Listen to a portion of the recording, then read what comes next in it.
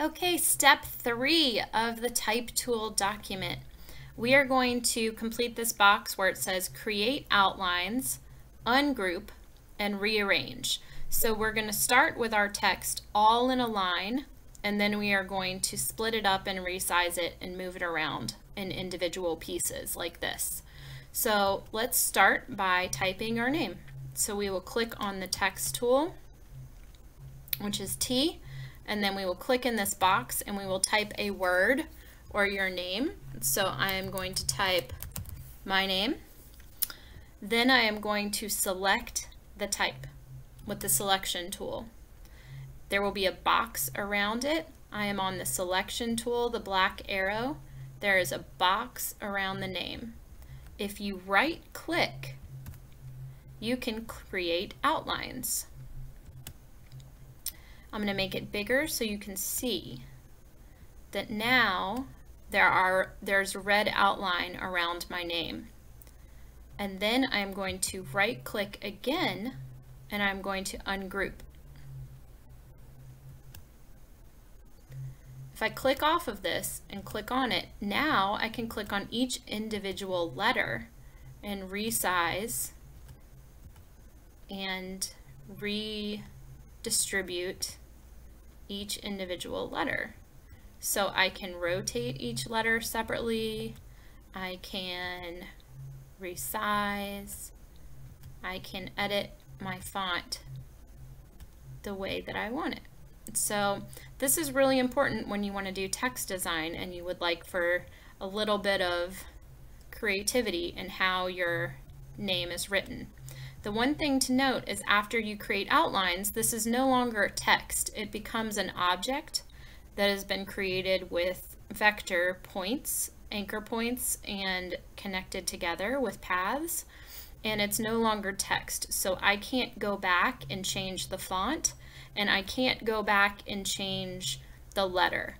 So once you have created outlines and ungrouped, these become just random shapes that happen to look like letters. So, but I can change the colors individually, and I can even flip them so that they are they're done differently. So we can put them, let's put this one on top of that one. So you can do a lot of nice text design, but you need to get your font first.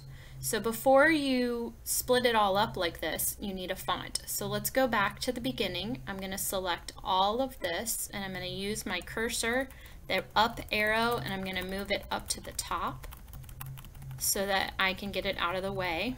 And I'll show you guys how I could change my font next time. So I'm going to go through the process. I'm going to click, I'm going to type the name, I'm going to select it, go up to the top and change my font.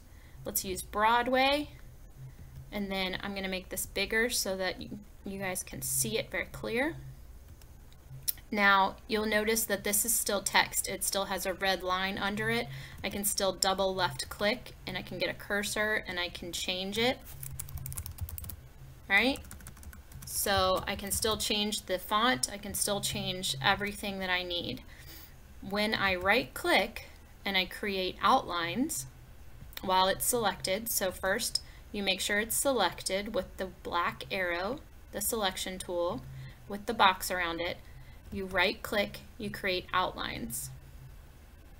Once I create outlines, it is no longer text. It becomes a path that is filled in with a stroke and a fill, just like any other shape in Illustrator.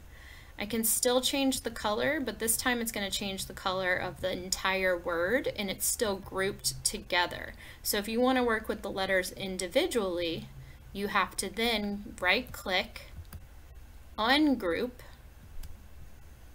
click off of it, click on the letters, resize them, and then change them individually. So try to resize them, rotate them, layer them differently. There's some fun things that you could do with your letters when they are all split up. So some letters you will notice will even have Like let's do a lowercase I that has two shapes and it's not all attached. So if I was to take a text and draw an I, a lowercase I, and then I'll make it big so you can see. The I has this separate circle on the top. If I right click and create outlines, and then I right click and ungroup, I can move, right click,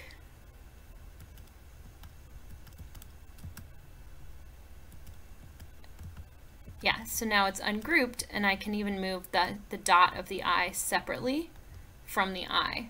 So if you further ungroup an individual letter that isn't fully attached, you can split up the dot from the top of the I. So that's also something that you can do. So I'm going to select over that and hit delete. So for this one, you're going to create outlines, ungroup, and rearrange and recolor. If you see an isolation window that pops up like this and everything goes gray, you can hit escape on the keyboard, or you can go up to the top and you can click the arrow to the left to get out of it. So that's how you're going to do that one. That is part 3 of this tool.